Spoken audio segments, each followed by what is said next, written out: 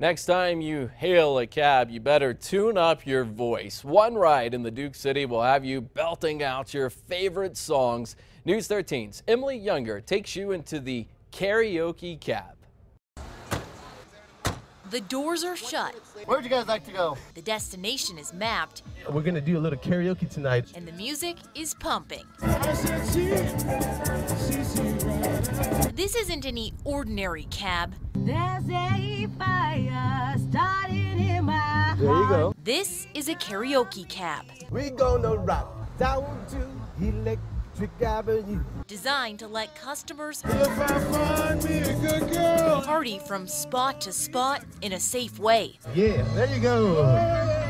Let's give it up for Nick. I think it's pretty cool. I've never heard or seen anything like this before. It's not a new idea. Long and leave.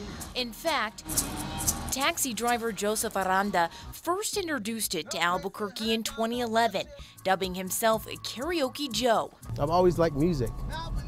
Ever since I was a kid, I've had music in my life. But the music slowly faded. I got sick myself about 2 years ago. Aranda suffered from congested heart failure. And I stopped doing the karaoke because I couldn't drive anymore. Now, the longtime cabbie is making a musical comeback. What song would you like to sing, sir? This time, he's not in the driver's seat. Instead, he's riding shotgun, acting as the DJ. It's a fun thing to do, karaoke.